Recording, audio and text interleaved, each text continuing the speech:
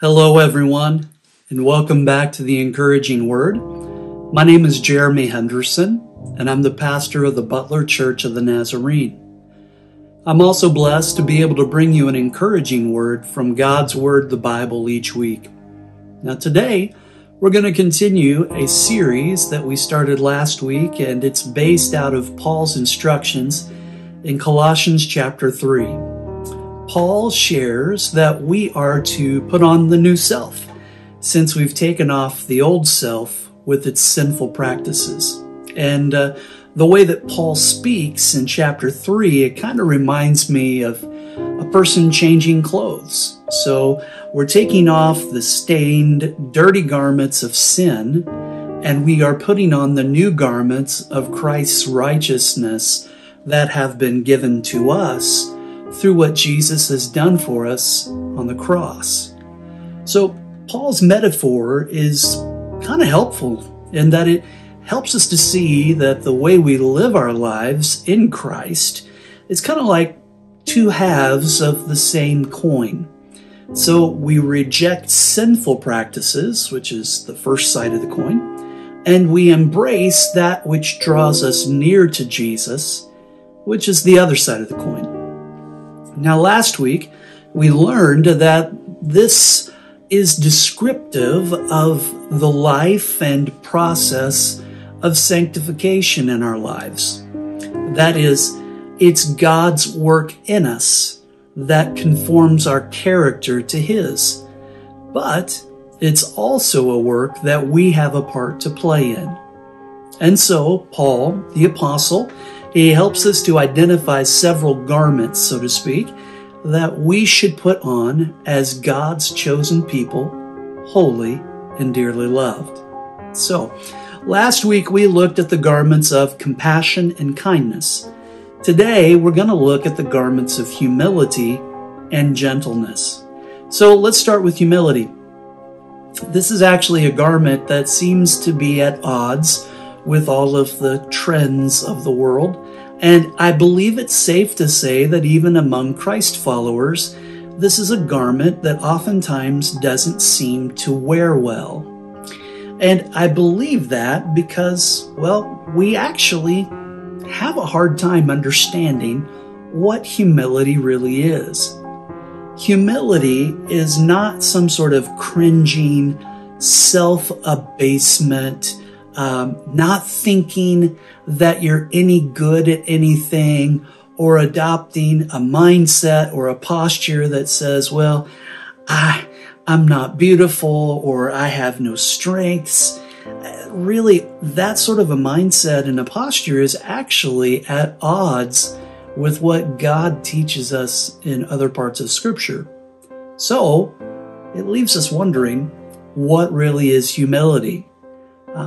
I really enjoy what C.S. Lewis had to say about humility.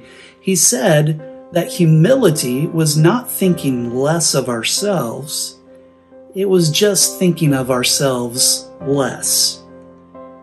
I know you can kind of get the idea. But I also think that humility is the condition of the human heart when it recognizes what God has done for us through Christ Jesus. Humility can also be a posture of the heart when it comes to terms with ourselves, our status in life, our place within the family of God. The Apostle Paul, he helps us to understand this mindset in 1 Corinthians 4 when he asks, "What do you have that you did not receive?"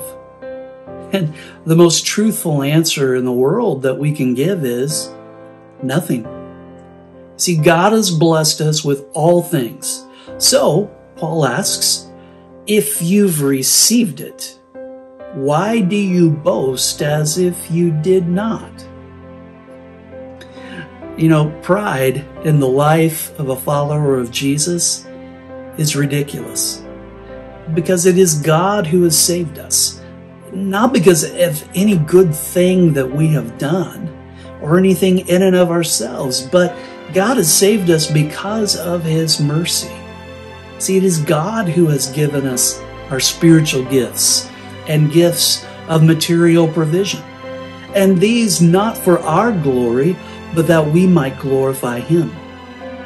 And if the eternal Son Jesus did not consider equality with God a thing to be grasped, but emptied himself in order to serve and to save us, what right do we have to not serve others? You see, building ourselves up with the gifts that God has given us instead of using them to honor him and serve others, it's about as presumptuous as a salesman trying to sell you a car that you already own. So the follower of Jesus is humble, not thinking less of themselves, just thinking of themselves less. And the follower of Jesus is also gentle. That's the second garment that I want us to talk about today.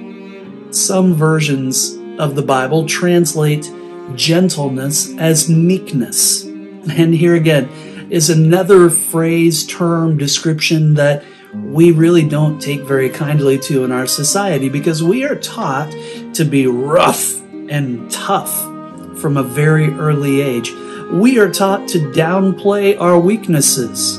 And goodness sakes, meek even rhymes with weak, so surely that must be what meekness really means, right? Wrong. You see, gentleness and meekness have nothing to do with a lack of courage or lack of strength. You see, the meek person doesn't bow down before every breeze. The gentle person is not spineless. Actually, the meek or gentle person is the one who is self-controlled because they are actually God-controlled. They can and they will be direct at times, assertive at times, and firm in their convictions, but all of it in a godly way and done so at a fitting time. Meekness or gentleness is an overflow of the heart that is tender before God. It is a heart that is humble before people. You see, Christians with such a heart, they will treat others gently, even when they're reviled, even when they're persecuted against, showing others the grace and the mercy that God has shown to them. And in doing so, they will follow in the footsteps of Jesus, who, when he was mocked, ridiculed, and beaten, he uttered no threats. He offered no blows in retaliation. Instead, he endured the cross, and he scorned its shame, and in humility and meekness, he died the death that we deserved. The hymn writer states it quite well. Thy foes might hate, despise, revile. Thy friends unfaithful prove, unwearied in forgiveness still. Thy heart could only love.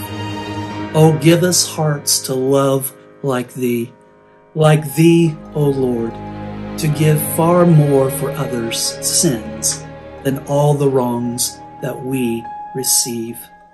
One with thyself, may every eye in us thy brethren see, the gentleness and grace that spring forth from union, Lord, with thee. Well, with that, we'll call it a day, and I pray that we will all be able to put on the garments of Christ's humility and gentleness. Friends, if you don't have a church that you regularly attend, I'd love to have you join me at Butler Church of the Nazarene. Our Sunday morning worship service begins at 10:30 a.m., and we are located at 110 West Nursery Street, right here in Butler, Missouri. I know that if you come, you'll discover a place and a group of people where you know that you belong. If you're unable to be with us on site, I'd like to invite you to join us and check out our Facebook live stream of our service, or to go to our YouTube channel where you can also view the live stream of our Sunday morning worship service. God bless you all. Remember, God loves you, and you belong at Butler Church of the Nazarene. Have a fantastic rest of your week.